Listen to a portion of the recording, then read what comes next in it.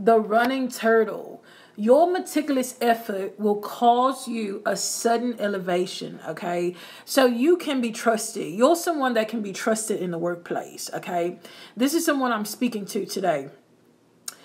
I'm seeing a promotion coming. You could work in sales, okay? You can work in maybe retail, all right? You can work with data. You're extremely meticulous when it comes to your work. You're extremely detailed, okay?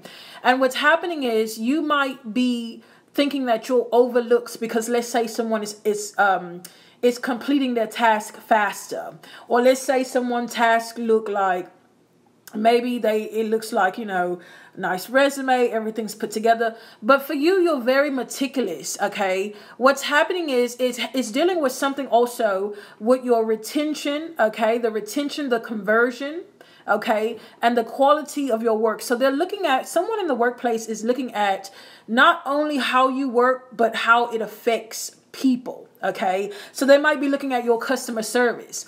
They might be looking at the quality of your personality, okay?